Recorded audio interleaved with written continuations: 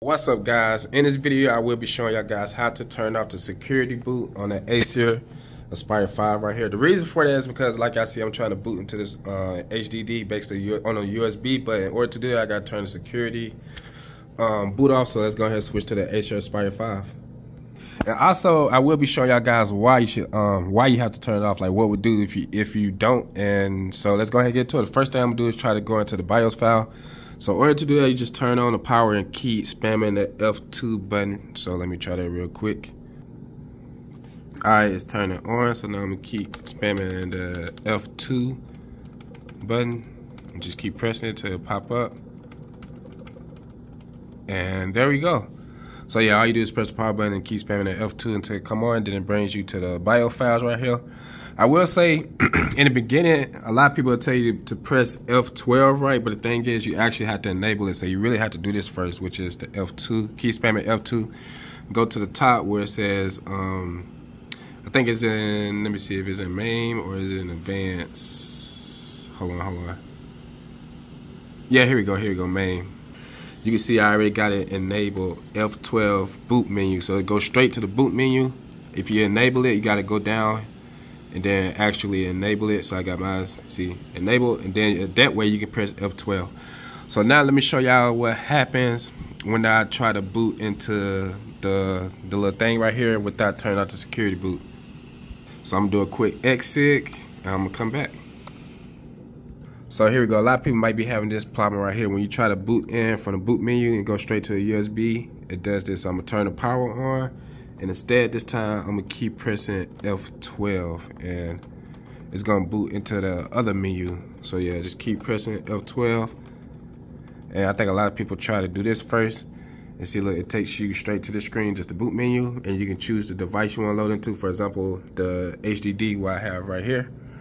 I just go down, press enter, and watch what happens. See, it's not gonna load. So if this is happening, this is what y'all guys do. Is gonna start the computer over because you gotta turn off the security boot. So now let me show you how to do that. So now that I showed y'all why, now I'm gonna go back to the original plan like I'm doing. Press the power button and spam F2. So keep spamming F2 to go back to the other BIOS file. The BIOS file, which is the original one, and it's gonna pop up in a second. There we go. Here we go, back at the BIOS menu, and what you actually got to do is you have to turn it off. But in order to turn it off, the only thing I hate, you do have to do like a security. You basically got to set a password for security because it's not gonna let you disable. For example, you see security boot still enabled on boot, so you gotta go to security, and yeah. Have to do a boot password as well. So what I would do is press enter and use a password that you can kind of remember, because so you can come back later and turn it off. I'm just gonna do something simple. So I set a real simple password, go to save, and watch this. Press enter. Now there you go. Now I got this enabled where I set the password. Now I can go to boot. Now you see it let me choose it. So if I press enter, and look, now I can disable the security boot. So I'm gonna go ahead and do that real quick. Look at that, security boot disabled. Now let's try it, like go back to, like I said, how original what people try and doesn't work. When you press like F12 for the boot menu, and let's see what it does this time. Okay, now I started the computer over. Now we can do the F12 thing to load into the boot menu. So press the power button again and go back to spamming the F12 button. And it kind of loaded up pretty fast that time, but this time I'm gonna try to load into the actual USB thing I got right here, and let's see what happens. So let's press any key to stop the system reset. Okay, all right, let's give it a little time. And there we go. I was able to boot into my HD device. I will say some things take a little time to boot up. For example, like this one, just give it time and let it do its thing.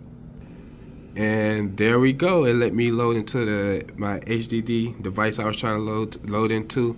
And I also want to show y'all how to turn the password off. That way you won't like accidentally forget it. Let me go do that real quick. So I shut the computer back down. What you're gonna do is go back to the BIOS menu, not the boot menu. Remember, the boot menu is F12, the BIOS F2 where all the settings and stuff at. So I'm gonna do it once again. Turn the power on and spam F2.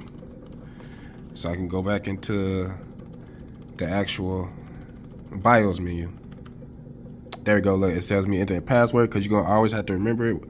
And mine was super simple.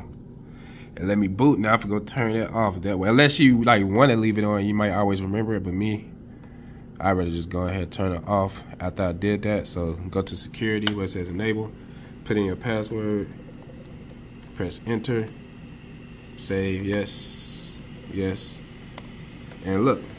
The password has been disabled again, meaning the password is off. But guess what? Your security boot is still disabled. Same way with that. If y'all want to turn the security boot back on, all you do is just go back to it, like what I said. Do the password thing again. Just enable it. Instead, change it back to enable. If you want to turn the password back off, go back like I just did and then turn it off. But I appreciate y'all guys for watching the video. But yeah, guys, there we go.